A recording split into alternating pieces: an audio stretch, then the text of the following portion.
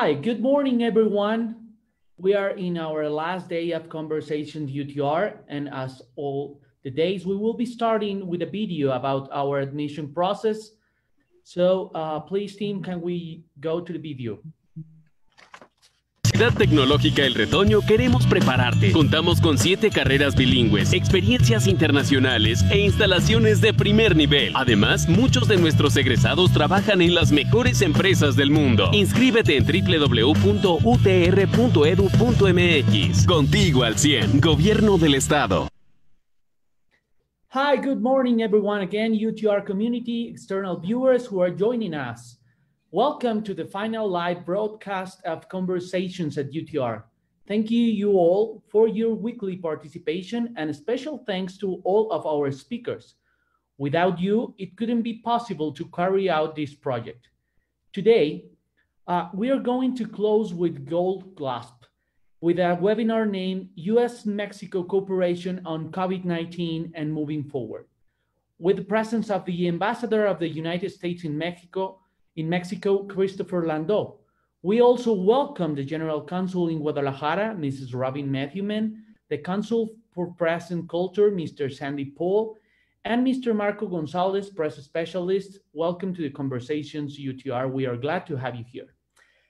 In the past Conversations UTR sessions, we have learned that international and bilateral cooperation is key, not only to overcome what is happening in the world today, like with the COVID-19, but also to have a window of opportunities, development, and mutual cooperations.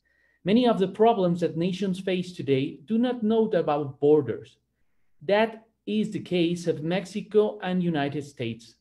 Despite the fact that both have different opinions on some issues, this does not accept them from working together to find best solution to us or to them.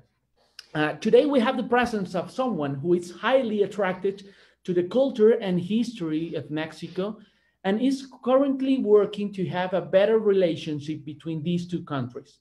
It's a great honor to have accepted this invitation, Ambassador Christopher Landau, who will deliver the conference today. And let me talk to you about the professional life of the ambassador.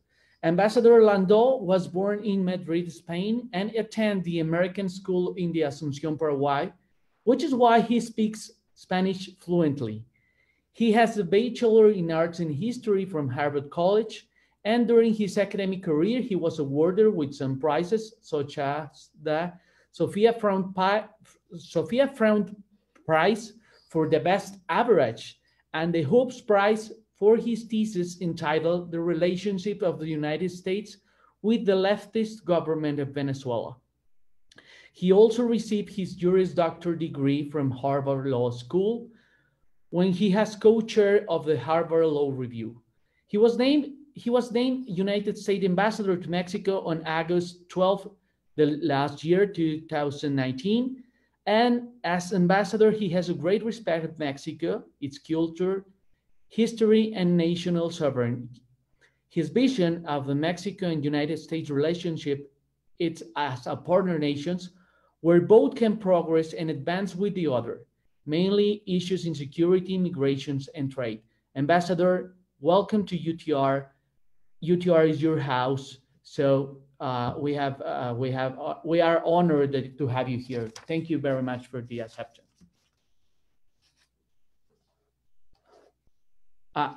Yes. Yeah. Thank you very much, Mr. Rector. Thank you for inviting me to join you and the UTR community today. Es posible que yo hable en español y también en inglés, porque ustedes son una universidad bilingüe. Así que creo que esto será un gran evento para todos nosotros que somos bilingües.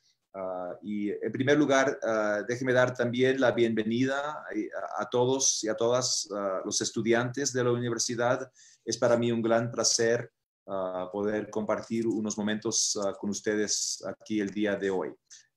Como muy bien lo dijo el rector, yo llegué a México como embajador de Estados Unidos hace casi un año, en agosto del año pasado, y realmente para mí ha sido un enorme placer personal y un enorme honor profesional, porque yo sí creo de todo corazón que como países vecinos no tenemos otra alternativa que llevarnos bien, pues, y profundizar las relaciones. Por supuesto que hay retos, pero desde mi punto de vista son todos retos compartidos. Por ejemplo, en el tema de la seguridad, creo que hay mucho que podemos hacer y realmente tenemos que cooperar, porque creo que ninguno de nuestros países puede resolver solo los problemas que tenemos.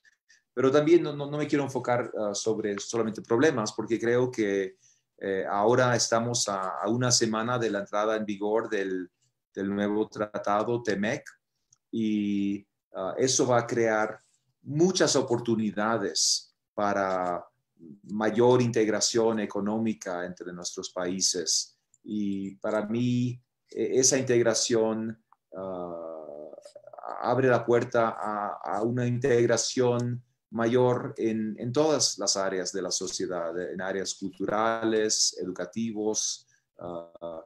Yo lo he visto con mis propios ojos a través de los últimos 30 años, desde que firmó el Tratado de Libre Comercio. Es increíble cómo han aumentado no solamente los contactos económicos entre nuestros países, pero también los contactos a todo nivel, familiares, culturales, sociales, y me parece eso muy positivo para nuestras relaciones. Yo soy optimista para la trayectoria de la relación. En primer lugar, pero déjenme un poco hablar, les quiero felicitar en primer lugar por el carácter binacional de la UTR.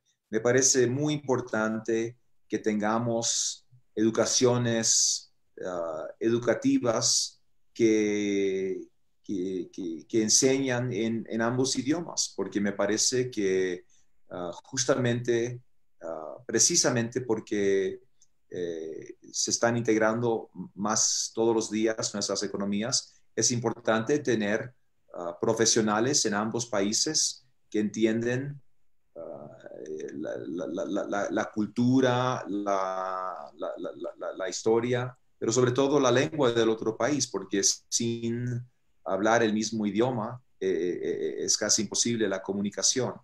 Así que les felicito. Para mí, ser bilingüe ha sido uno de los grandes orgullos de mi vida. Y yo estoy seguro que no estaría en este puesto si no fuera por ese gran don que me dieron mis padres.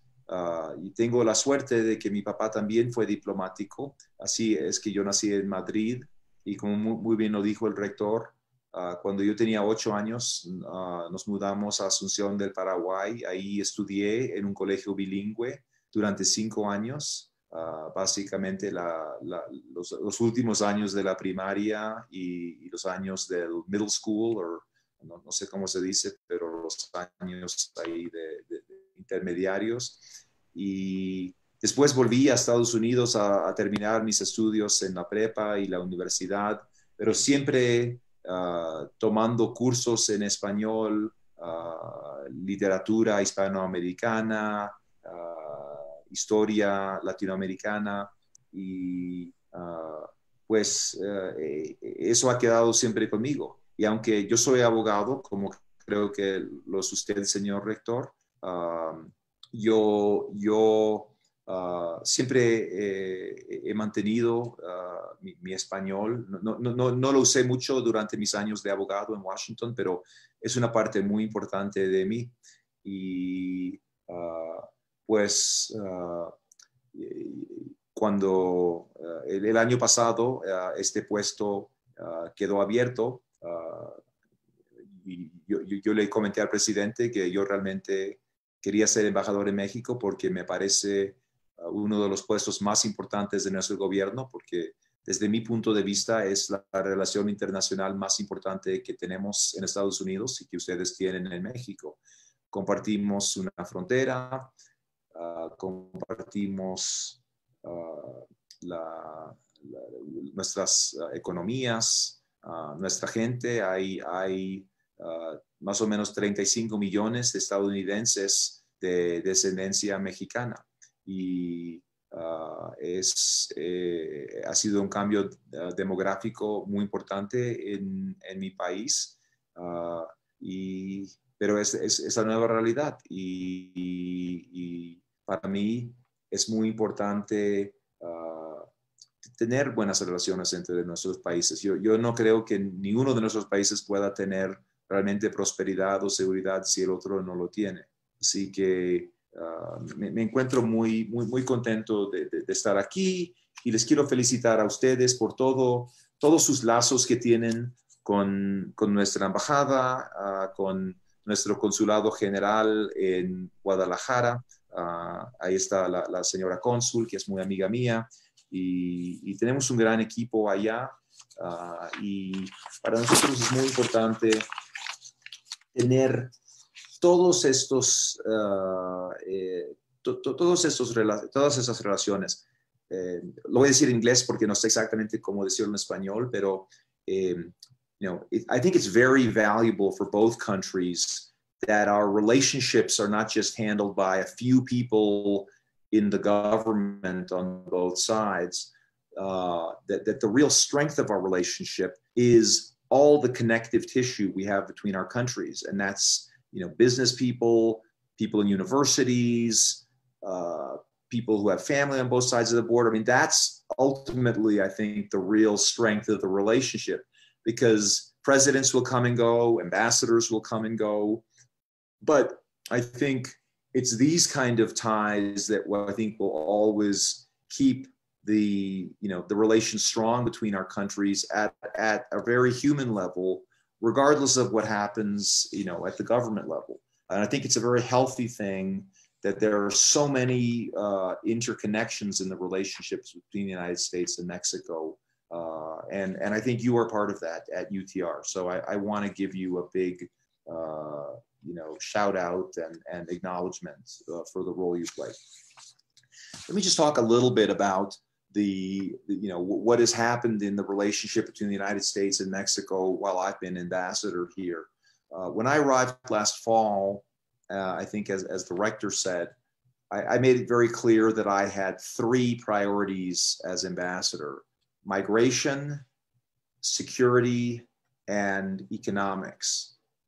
Because there's so much on the table between the United States and Mexico. I mean, we have things that happen to American citizens here. This is the country with the most Americans who live here and who visit here more than any other country in the world outside our own country.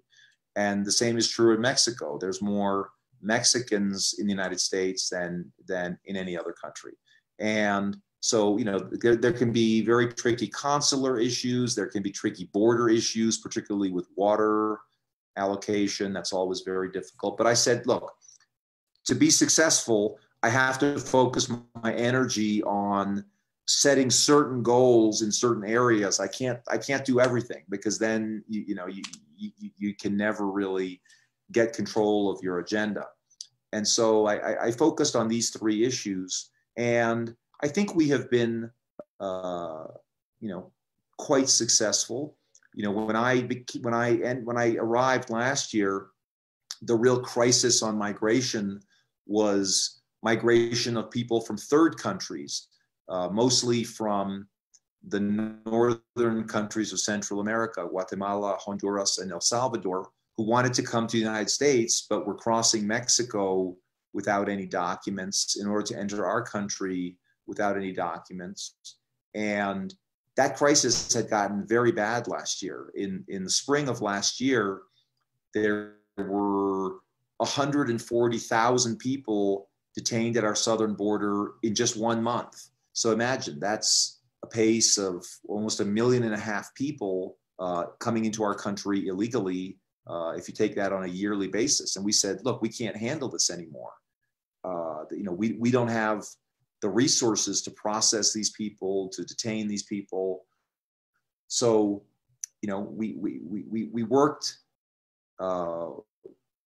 very closely with the Mexican government to come up with a solution. And I think it's very important for Mexico to realize that, with communication and transportation having gotten much more advanced, this is really a challenge for Mexico too, to have people coming from all over the world with no controls. This is not just people from Central America. You also get people from Congo and Bangladesh and Kazakhstan and,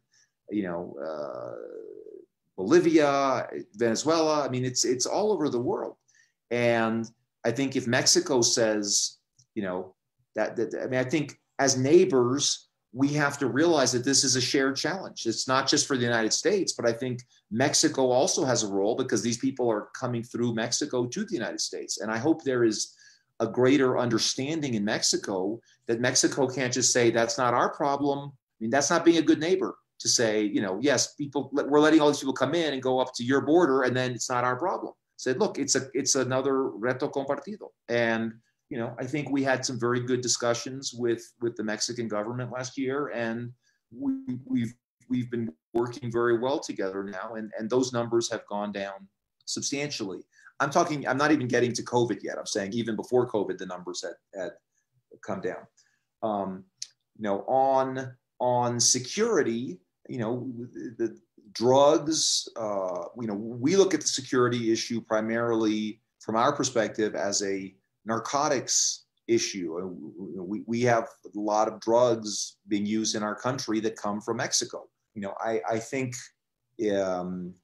traditionally there's been a lot of finger pointing between the United States and Mexico, where Americans say to Mexico, stop sending us these drugs. And the Mexicans come back and saying, stop, creating a demand for these drugs and stop sending us arms and illegal money. And, my attitude is, basta with all these accusations back and forth. It's a common problem. It's not good for Mexico to have these carteles that are so powerful and, I think really threaten the sovereignty of Mexico, as well as the security of Mexico.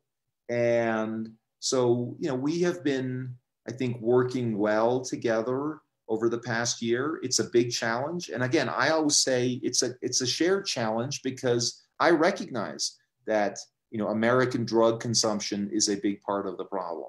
But I also think it's important to recognize that people who are either making drugs in Mexico, some of, the amapolas and now the fentanyl and some of the synthetic opioids, these are very, very dangerous drugs. And I think both countries have to realize that we're in this together, and I'm looking forward to deepening cooperation in that regard. Finally, let me just say on the economic front, the big push last year during my first few months as ambassador was to get the TEMEC approved by all the countries. And, that's never an easy task. It requires difficult negotiations. But I think it is pretty amazing that we have presidents in both countries, President Trump and President López Obrador, who are longtime skeptics of the Tratado de Libre Comercio, what we call NAFTA, from 25 years ago. But they both came around and found a new version that they could not only accept, but were actually very enthusiastic about. And I think it was very important that in all three countries, the US, Canada, and Mexico, the approval by the legislature this time was very overwhelming. In the United States, it was about 90% in favor and only 10% against. So, I think a lot of people have realized now how important that economic relationship is and how it really benefits both of our countries if it is handled fairly. We want free trade, but it has to be fair trade that doesn't, it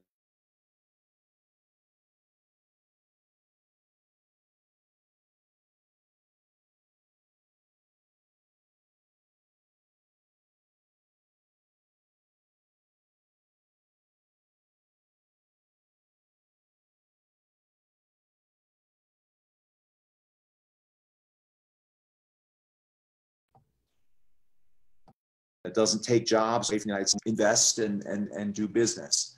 So, I think things were going along pretty well in terms of my agenda. Can you hear me okay? I just got a note that my internet connection is unstable. ¿Me oyen bien?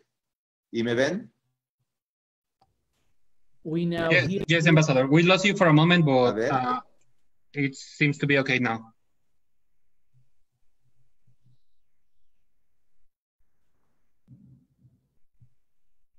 ¿Me oyen? Yes, we hear you, Ambassador.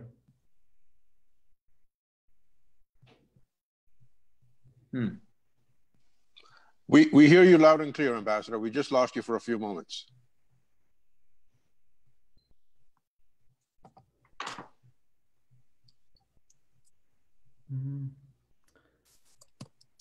I think that he will be reconnecting.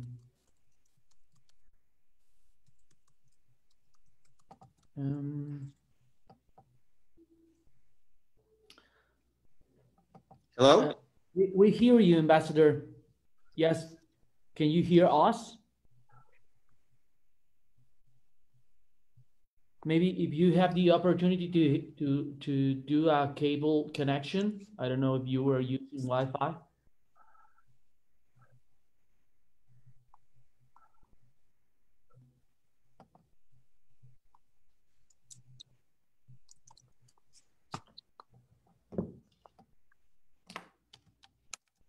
Hello? Yeah. Can you hear me?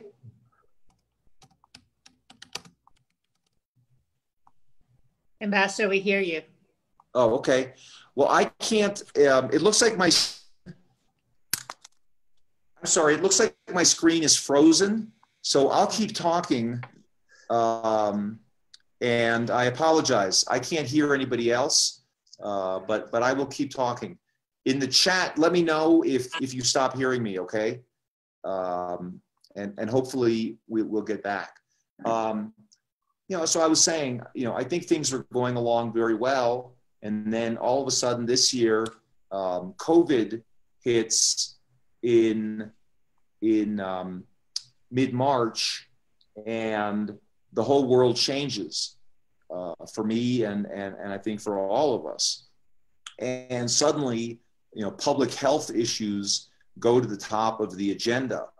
Interestingly, the first thing we had to address was our common border. And because, you can imagine the amount of people and cars and trucks that cross that border every day. And it was very important to us, as it was to the Mexican government, to try to keep that border open, at least to commerce, because that's very important for the economy of both our countries. And we reached an agreement with the Mexican Foreign Ministry, working very late one night to keep the border open for essential services. In other words, people who work on the other side of the border, or the trucks bringing the commerce, or people who were studying over the other side of the border, or had medical needs, but to restrict people from going for non-essential reasons, shopping, going to a restaurant, visiting family. And that agreement actually is still in place and has worked out extremely well. We have managed to really reduce the kind of everyday traffic across the border that can obviously, bring the virus or spread the virus. So, I think there's a lot of pressure now to open the border back up to normal capacity, to lift those restrictions. And, you know, I'm hoping we can do that, but that all depends on the public health situation there. You know, the area that has been a challenge has been on the economic side during the pandemic, because our institutions, I think, have not kept up with our trade. And so, you know, I started getting phone calls almost immediately after Mexico shut down all the, you know, the non-essential industries from companies in the United States saying, well, we've been deemed essential in the United States and we are operating, but we're not getting components from our Mexican suppliers. And so both our countries, you know, unilaterally defined what was an essential industry in our country, but nobody was really thinking about these cross-border supply chains. And so it was a real challenge to, you know, work at both the federal and state level to try to salvage these supply chains and make sure that, you know, that they wouldn't get permanently broken by the crisis. I'm happy to report that I don't think there was a single company in the United States that was operating during the pandemic that was forced to close for lack of Mexican parts. I think we were able to keep the parts working, obviously understanding that on both sides of the border, there's a very serious health crisis, and that it was perfectly legitimate for governments on both sides of the border to impose very stringent sanitary protocols on their workers to prevent people from getting sick and even dying. So, you know, that it's a challenge for both countries, you know, the economic implications of this. And, you know, we're still in good, you know, working in good cooperation with the Mexican authorities, but I think we need to have a game plan for how we handle the next crisis, because our economies are so interlocked and the supply chains are, there's so many supply chains that we need to have a more formal mechanism, I think, to address these kind of problems in the future. Let me see what else. I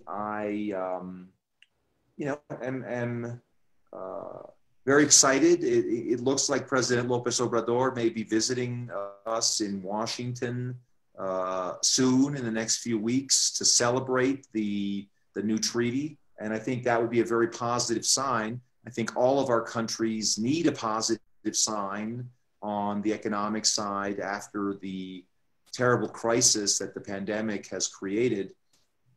And so, you know, we are still planning that, but we're very hopeful that will happen in about 2 weeks in early July. So I think that is really what I had to say. Let me just maybe a few final comments on, you know, my role as ambassador. You know, I think that it is very important to emphasize, you know, how much I enjoy living in Mexico. I really love my trips, especially to the interior. I had a great, I've not yet been to Aguascalientes, so that's on my list of states. I have visited half of the states, so I owe you a visit in Aguascalientes, and I very much hope that when the pandemic you know, is under control and travel can resume, that I can come and visit you there. But it's a wonderful experience for me to get to know so many parts of this great big country and meet the different people, try the different foods from your different parts of the country, and just experience your culture and learn more about your history. You know, that's the most fun part of the job. You know, the part of the job that came as a biggest surprise to me was really the social media side. As you may know, I'm very active on Twitter. And if you don't follow me yet, you should. You can get me at @USAmbMex. I didn't tweet in my old job in Washington, and I started tweeting when I arrived in Mexico. I went to the Basilica of the Virgin of Guadalupe when I arrived, and then that first weekend I went out to Xochimilco to go on the trajineras, and I got such a positive response when I posted that. I think, you know, people are interested to see what life is like for an ambassador and maybe to experience their own country through a foreigner's eyes. So that's been a part of my job that I have really enjoyed.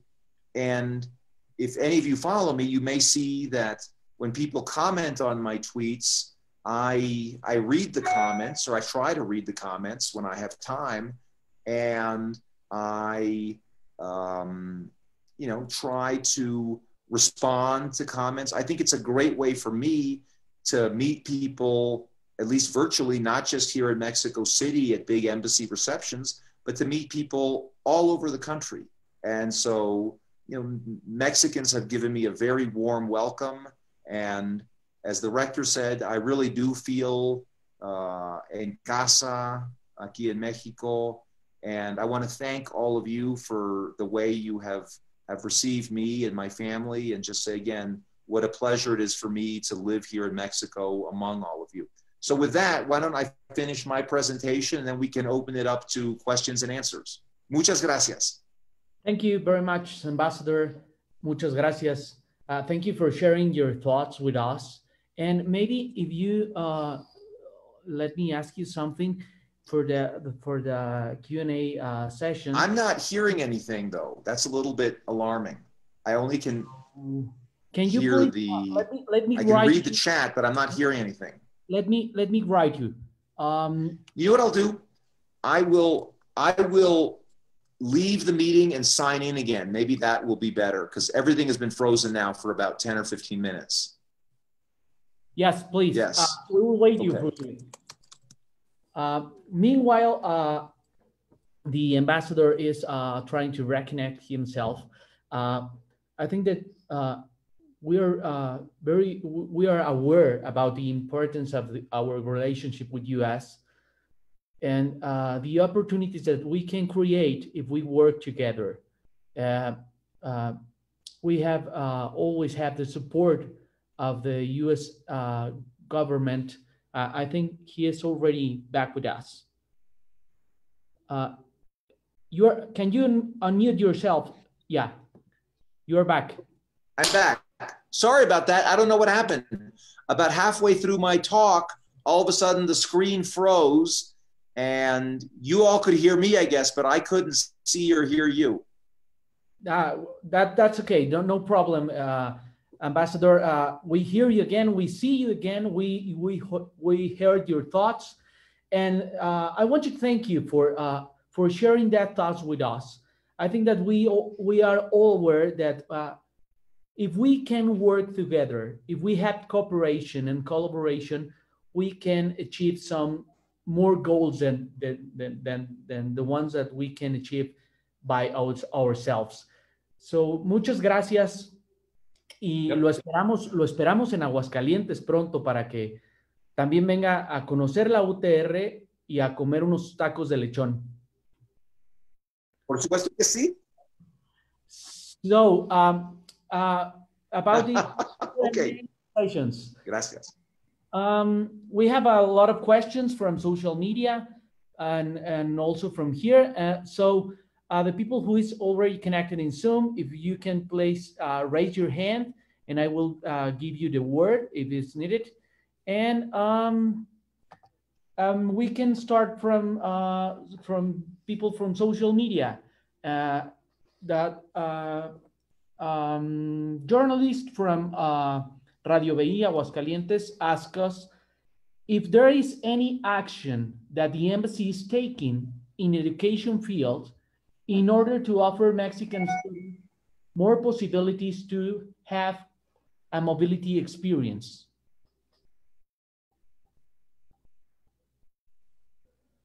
Yeah, this is a very important question right now. And let me say this, that one of the areas that COVID has really affected is the general operation of our embassy. I didn't mention this, but we went to a very reduced staff back in March, starting on March in our offices.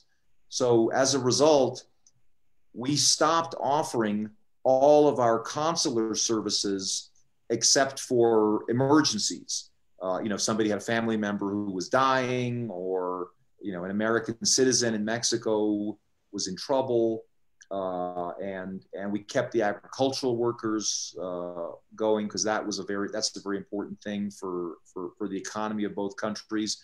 But we suspended our student visas, and not just in Mexico, but around the whole world. And I am very, very eager to get the student visa program started again. In fact, I've been in communication constantly with my counterparts in Washington, at the State Department, at the Department of Homeland Security, at the White House, because it seems to me, as I mentioned in my talk, that educational exchanges are among the best way to create that connective tissue between our countries that I talked about. So frankly, my most important goal right now is getting visas for the students who are enrolled to study in the United States this fall and are attending educational institutions that have already decided that they're going back to in-person classes. Obviously, a lot of educational institutions in the United States are just going to be doing online courses this fall. There's also a fair number that are going back to in-person classes. And so I am very focused on restarting that program again. I don't have a date yet. So if any of your listeners or their friends are worried about student visas, all I can say is that it's not within my power as ambassador to just start issuing them again. That decision has to come from Washington, but I am very eager to get that process going again. We just awarded 81 ships, becas, to go and study in the United States. And, I want to make sure that we, can give visas to the people who are the becarios to complete their studies. So right now is just getting the traditional programs that we have working again and getting the visas going. I think I would like to make it a priority of mine over my time here to increase these programs of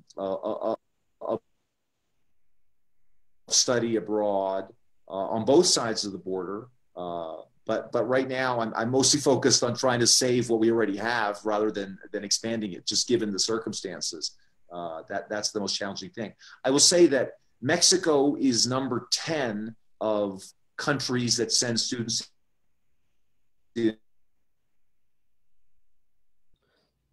I think we are missing you again. United States every year. I think Charmy? That for a few Can moments, you hear me? but I think you're already again. Can you hear me? Yes, we can hear you. Maybe I should turn off my video if the connection is unstable. That may be taking up some of the bandwidth. I've turned off my video. Anyway, so I hear you on the education front, and I will do what I can. Thank you. You're welcome. Talking about economics, there's a lot of questions about the meeting that probably President Trump and López Obrador will be having on the next few weeks. But someone on social media asked us, what are the biggest difference between NAFTA and the TEMEC? And in your opinion, this is a better treaty, or how it will be contribute to the relationship between the U.S., Mexico, and Canada? Yeah, that's a very good question. The Tratado de Libre Comercio, or NAFTA, was about 25 years old, and it did not have any protections, let's say, for workers' rights. So, there was a big concern in the United States, particularly among unions and workers, that was unfair, that businesses could move a factory to Mexico and not have to comply with the same standards of protection for workers and the environment. Generally there was an attempt to modernize the free trade agreement, to address loopholes in it, to don't forget, it was created or signed at a time when the internet basically didn't even exist, and what we're doing now, a Zoom call, would have been impossible. So I think it was very important to renegotiate some of these provisions and to modernize the agreement. I think at base it's still the same idea that we want to create a North American common market for goods and services. We strengthened the dispute resolution provisions there, so that if somebody is not abiding by the rules of the treaty, there's now a mechanism for enforcement. So, I think there was a lot of ways in which it brought the old treaty into the 21st century. And again, I hope that provides a solid basis for investment in North America, and in particular for bringing back to our three countries of North America some of the supply chains that have left and gone off to China and other parts of the world. I think we have a lot of opportunities here, and I hope we take advantage of them. Thank you. Thank you very much, Ambassador. I have here Jacqueline Rico, one of our teachers, asking for words. So Jacqueline, can you please unmute yourself and do your question, please? Hi, thanks, Rector, for this opportunity, and hello to everyone. I just have one question. More than a question, is more like hearing about your opinion. How can we increase or improve cultural understanding? Because that is one of our main objectives as a bilingual institution. So it's not only learning the language or participating in different projects, but also to get involved with culture. And now that you're saying that it's this relationship that we are growing or that we are having needs to be well argumented. So I would like to listen to your opinion. Sure. Well, thank you for that question. I think it's very important for people in both countries to visit the other country and really try to see beyond the stereotypes of both countries. I think every country has a vision of what another country is like. And, I think, for instance, I'd like to see more American tourists, when they come to Mexico, not only go to the beach, in Cancun or in Puerto Vallarta, but really come to Mexico City to see the Zócalo and see all the big buildings, to see some of the incredible industrial activities that go on in the Bajío, let's say. I mean, there are very impressive factories there. You have some of the most sophisticated facilities in the world, and I think it's very important for both countries to go beyond their stereotypes. I think, also for Mexicans to really get out and see, different parts of the United States. I think it's great if if people could do more educational exchanges, maybe doing a semester abroad at a university in the United States to just get that experience. You in Mexico probably know our culture better than we know yours, just because I see more American TV here and American movies. I think it's great, when I see Mexicans like Guillermo del Toro and Iñárritu, really making a mark on Hollywood. But then they're really producing pretty American style movies too. I mean, I think it's a challenge, because you want Americans to understand that Mexico is not just big sombreros, and this is a very, very big and rich and varied country, like our country is. I mean, both of our countries are among the biggest countries in the world, with an incredible diversity of people. And I think I think the best way to do that is really just to get there and actually see the other country. So I hope we can do more of that. And I want to again congratulate you and everybody else involved with your university for pursuing a bilingual education, which I think is so important. So thank you very much. Thank you, Ambassador. I have one question as a rector. What, in your opinion, what would it be your advice for our young students? What are the main characteristics that they must have in order to develop or achieve a business relationship with people in US, or to have the possibility to make an interchange about technology, to develop a new project? In your opinion, what do you think about it? Well, I think it's very important in education, not just about an education in the abstract, but be very focused on what jobs are you looking to prepare your students for. And I think it's very, one of the things I've liked about Mexico, when I've gone around the country to different places, let's say when I was in Villahermosa, I saw a lot of students who were focusing on petroleum engineering. When I was up on the border, let's say in Nuevo Laredo, I saw a lot of students who were focusing kind of on business degrees, that would prepare them to work in the maquila industry and that sector.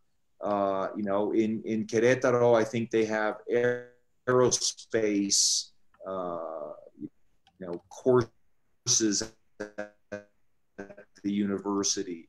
I think it is good, for a university to understand that, it's preparing students not only with a general education, which of course we all need to know the basics of a classic education, but skills. And, I guess for my question back to you, Rector, would be,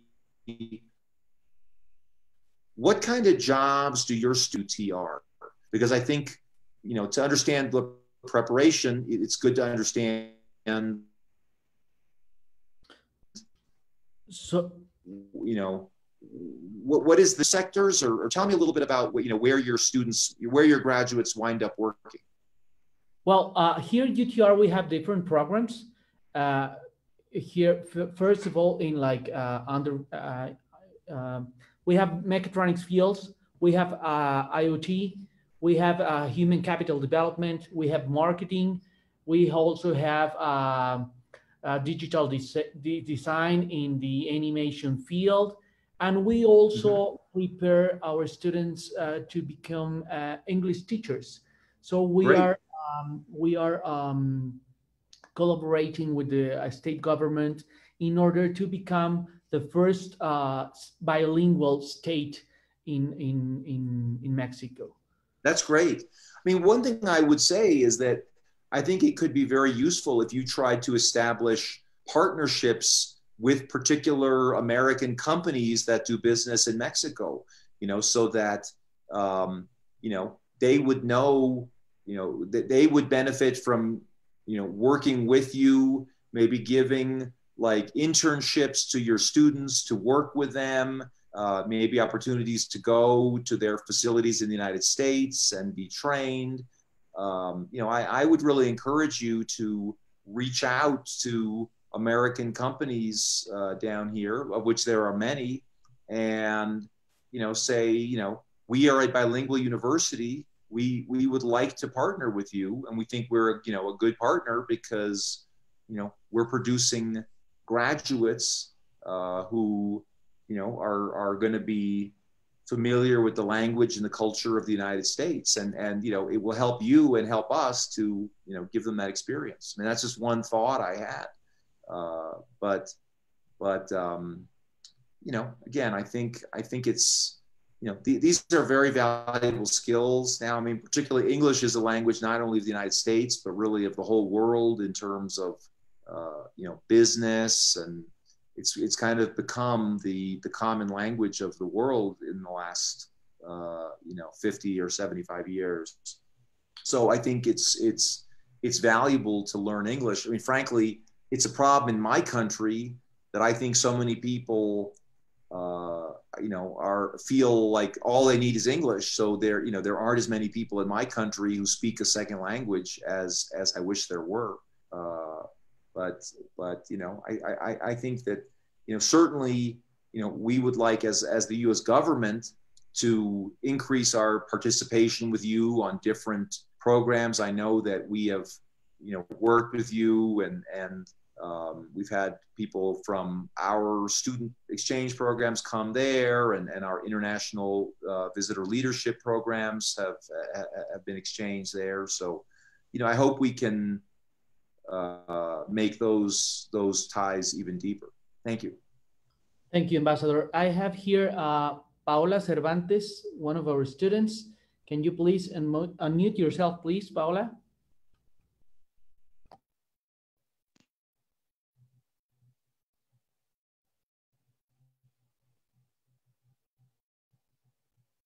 I see Paola. Can you hear me? Yes. Hi. Well. Hello.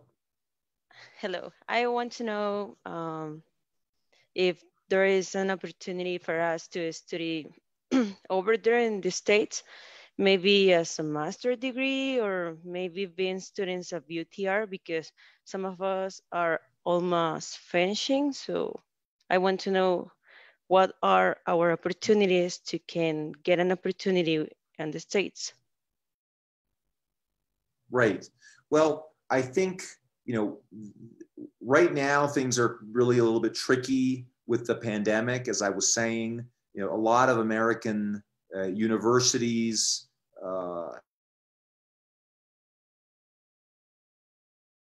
and educational programs have suspended in-person classes in a few months.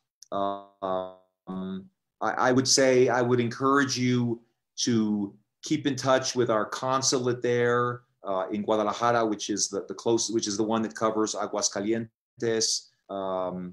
Sundit Paul, our cultural counselor there, I think is a very good contact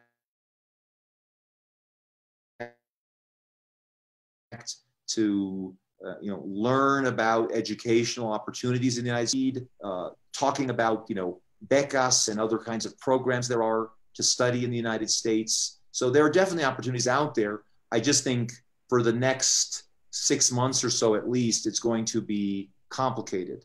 And so I think the pandemic has made so many things very difficult. Right now, I'm not sure that we're going to have any student visas for the whole world. I hope so, and I'm fighting for that, but we don't have any assurances as to when we'll even start issuing student visas again. So I am hoping that will be very soon, but I can't give you a date yet. But again, I would touch base with our consulate in Guadalajara and follow our embassy on Twitter and Instagram, social media, to see opportunities for different kinds of courses of study. I think there's a lot of American universities that are interested in having Mexican students. It looks like the consul has raised her hand, so maybe she has something to add here. Let's see, Robin?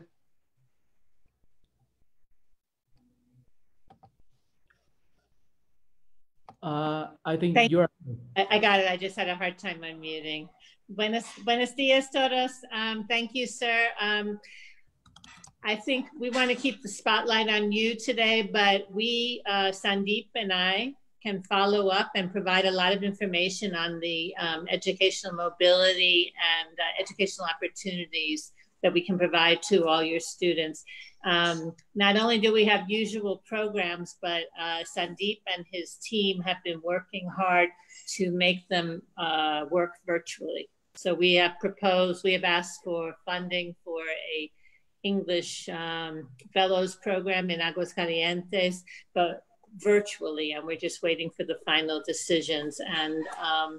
And there are a lot of programs that we already did virtually. Sometimes we have high schools and colleges team up with schools in the United States and do exchanges by Zoom and other ways. But there's a lot of movement in the last 4 months to try to see what we can keep doing to make those programs occur. So we're going to keep the spotlight on the ambassador today, but we promise to follow up. And Sandeep is a very good speaker on these subjects in all languages. So we will make sure we answer these questions. Thank you. Thank you very much, Mrs. Consul. Next one I have here, Belén Beltrán. Please, can you unmute yourself, please, Belén? Hi, everyone. Well, I have a more general question. As we were saying, it's always good to hear others' opinions, because in that way we can reach your knowledge. So according to your experience, which will be the most important advice that you could give to Mexican society?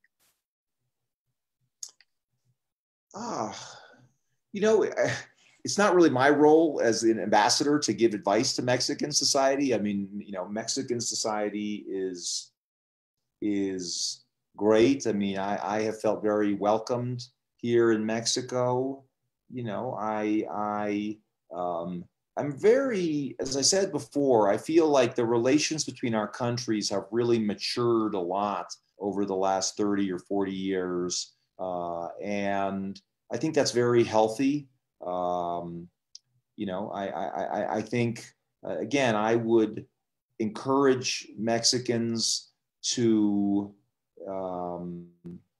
really see the United States as a friend and a neighbor, and a country that needs Mexico to succeed, and I think Mexico needs the United States to succeed. I think that's just a very healthy way of moving forward. I know our countries historically have had our differences, and I respect that. I'm a student of history, and you can't deny history. But I also think, we'll always be neighbors. I mean, the nothing will change that. And I think we can either be neighbors who are good partners, or neighbors that don't get along. And certainly the reason that I'm here in Mexico is because I want to make sure that we are neighbors who get along, and respect each other, respect our differences, try to find common ground, and try to find many solutions that work, are ganar for people on both sides of the border. I think it's a problem whenever you say, well, this is good for me and then it's bad for you. I think that's kind of what I feel the most important thing in my job is to try to look at any problem and say, well, is there a solution I can come up with here that doesn't mean one country wins and one country loses. It's a solution that allows both countries to win, because ultimately, I think, you know, that's the only way in which we're going to have a solid and healthy relationship. And again, I think it's so important to both our people. And again, I think, you know, the relationship is really in the hands of people like you, who, you know, have made it a point to study at a bilingual university and are able to converse in English as well as in Spanish. And, you know, I think, you know, with more people like you, I have more optimism about the future. Thank you. Thank you very much, Ambassador. You remind me a thought from Desmond Tutu, the Nobel Peace Prize. He said that do your little bit of good where you are. And if those little bits of good put together that overwhelm the world, that is enhancing collaboration and cooperation. And I think that is a great way to achieve common good for everybody. Right. I have here Professor Christian Eduardo Guerrero, and after that, if you allow me, I will do it. I will do it another question for you, Professor. Hi, my name is Christian from Language Department, and my question is: will some economic sectors be excluded from the free trade agreement now that we're facing a pandemic from COVID-19? I'm sorry, I didn't quite hear the question. Oh, let me. Can you make it? Can you please write it? Yeah, for sure. Meanwhile, Ambassador, I want to do a question in Spanish. Sure. ¿Cuál ha sido su mejor experiencia en México fuera de la oficina de embajador, y cuál es su comida favorita, su plato mexicano? Bueno, todas mis experiencias favoritas de México han estado fuera de la oficina del embajador. Pero no, realmente mis experiencias favoritas han sido los viajes al interior. Yo conocí a México de turista ya desde los 17 años. Estuve en Puerto Vallarta una vez allá por el 81. Pero yo creo que tendría que decir que mi mejor experiencia ha sido toda la celebración del Día de Muertos en el mes de octubre, que aquí en México, bueno, ya comenzando cuando plantaron los cempasúchil, aquí es algo que no existe en mi país, y me fascinó todo lo que tiene que ver con este día. Después, para conmemorar el Día de Muertos, me fui con mi familia a Michoacán, a la zona lacustre de Pátzcuaro, y realmente ahí nos fuimos al cementerio, al panteón por la noche, y es algo, otra vez, como es una maravilla ver eso, ver a la gente ahí rendiendo homenaje a sus antepasados, y para mí eso ha sido sin duda fue una experiencia muy mágica para mí, y algo inolvidable porque no existe en ninguna otra parte del mundo. En cuanto a la comida, bueno, cada región tiene su comida favorita, pero realmente no conocía el taco al pastor, así que eso sí que lo he comido muy bien aquí en Ciudad de México. No les quiero ofender allá en Aguascalientes porque no conozco sus especialidades allá. Comí muy buena carne en Hermosillo, en Sonora, y las chalupas de Puebla también han sido para mí una revelación. Pero espero ver, ¿cuál es la especialidad de Aguascalientes? Yo podría decir que es el taco de lechón. De lechón, ok. Pues ya se me antoja, y que me lo tengan ya listo para mi visita, ok. Estoy seguro que además le va a encantar. Además, otra de las Okay. ventajas de Aguascalientes es que tenemos los atardeceres más bonitos del interior, Ah, qué lindo. Ok. sin lugar a dudas. A ver si ya tenemos la otra pregunta. Sí, el profesor dice, will some economic sectors be excluded from the free trade agreement? Yeah, you know, the agreement doesn't cover everything. I mean, it doesn't mean that there's, you know, total free trade. You know, there's some special provisions, but you know that's the goal. You know, it covers even things like agriculture. But you know, we still have, you know, we have problems. We want to export our potatoes to Mexico. Mexico wants to export the avocados from Jalisco. You know, there are, you know, the free trade agreement doesn't mean that every single industry has complete and open access. I mean, that's the goal. But you know, we're always working towards that goal. But you know, I think in general, it's a very good place to start. We've been building on this now for 30 years.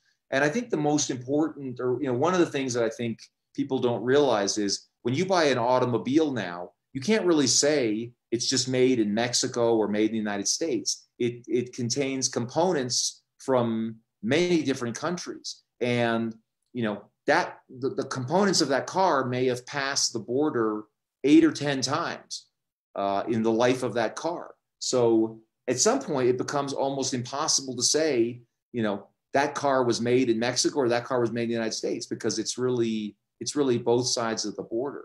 And you know, the thing that I'm most focused on now is just, you know, making sure for these kinds of industries that are cross-border industries that we you know, keep the rules of the road, or you know, we keep these possibilities open. And it was very difficult during the pandemic. But there certainly are some provisions of the treaty that, you know, recognize certain industries as having special rules, like the energy sector in Mexico. I mean, you know, again, that there are some kind of very special sectors. But you know, the idea is certainly to try to open up our economies to each other. Thank you. Thank you. If you allow us a final question, and after that we can move to a final reflection. We have Juan Antonio Ortega here. Can you please unmute yourself, please, Juan Antonio?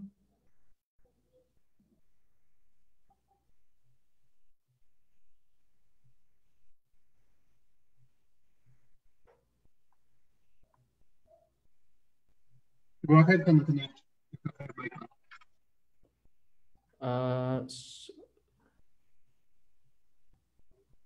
We cannot hear you.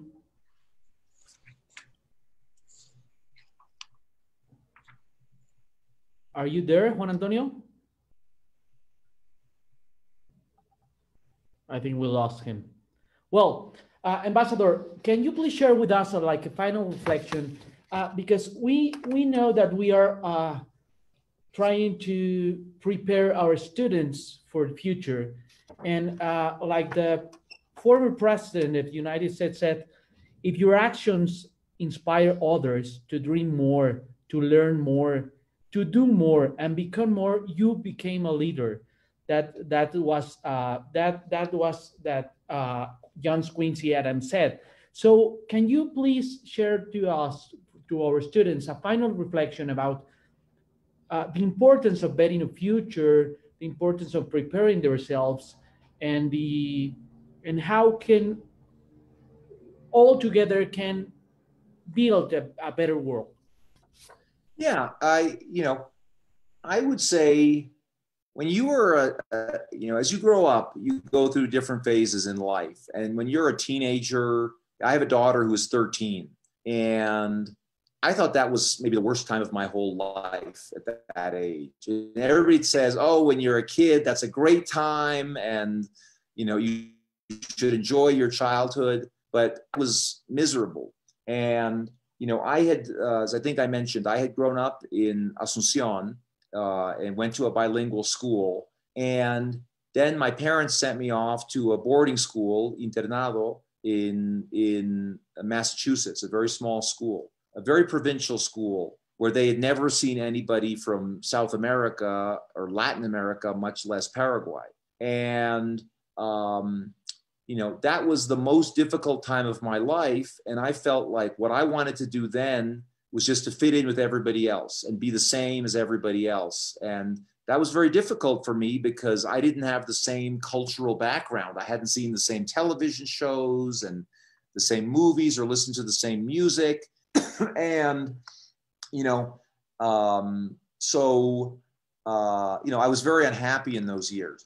I later realized that being successful in life is actually showing what makes you different than other people and having your own brand.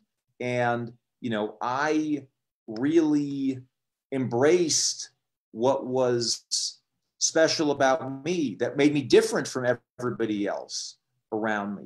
And I want to just congratulate, you know, the students here today and the faculty as well for making it possible for yourselves and for your students to have something that gives them a very special skill, that makes them very different, that they will have, you know, receive their education in a binational and bilingual setting. And I think, you know, I encourage you as you move forward into your life to figure out, you know, what is your story? What makes you special, that makes you different than fulanito down there or fulana over there, you know, like, you know, embrace what is really your special gift, and don't just try to blend in, but actually be proud of what makes you who you are, and you know that if somebody asks you, well, you know, why should I hire you for the job? You know, have an answer to that. Like, you know what, understand, you know, what is it that you are selling? You have to sell yourself. And, you know, I think you have something very special, and I hope you appreciate the opportunity that UTR is giving you. And again, I am very honored to have had this chance to be with you today. I wish you the best, and let's keep in touch. I hope to see you in Aguascalientes very soon. Gracias. Gracias, embajador. Pues para nosotros ha sido un honor tenerlo con nosotros. Seguramente lo veremos pronto por acá con el equipo del consulado. Le tendremos ya preparados sus tacos de lechón para que los disfrute aquí. Sí, seguro, seguro. Okay. Y pues resulta muy importante para nosotros, para los alumnos, para los profesores, tener este tipo de oportunidades. También le agradezco, señor embajador, esa apertura que ha tenido no solo con nosotros, sino con el país en general.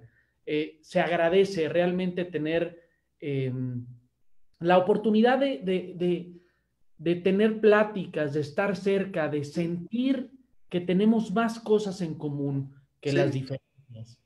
¿Cómo no? Absolutamente. De que si trabajamos juntos podemos lograr mejores cosas, de que si, como dice usted, apostamos por lo mejor de nosotros, reconociendo lo mejor de los demás, seguro llegaremos a un mucho mejor final y alcanzaremos muchos más objetivos juntos. Le agradezco la oportunidad, embajador, a todos los que nos vieron durante este ciclo de conferencias. Durante mayo y junio tuvimos 16 excelentes conferencistas. Hoy cerramos con broche de oro con the Honorable Christopher Landau. Y gracias. A todos los jóvenes estudiantes, recuerden, stay safe and proudly UTR. See you the next one. Thank you, Mr. Ambassador. Bye-bye. Bye.